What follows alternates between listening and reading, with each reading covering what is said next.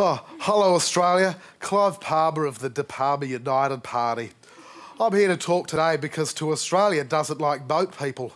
Don't worry, boat people aren't like scary transformers who turn from boats into people and eat Australian babies. That's silly. Think of them as Johnny everyday peoples like you or me and my dinosaurs. But they don't own their own planes. Now that is silly. Also, their boats aren't very good at not sinking. They just want to work for me in a big mining hole and learn to swim at their own pace, not in a boat emergency.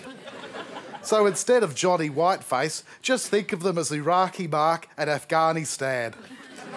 And I want them to work for me, maybe for not much money. But once you've been persecuted, you love a Clivey mining job.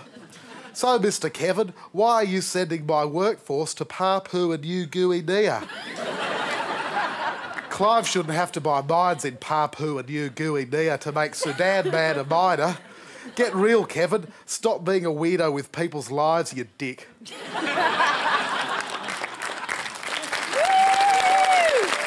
Where's the net? Where's the net fever?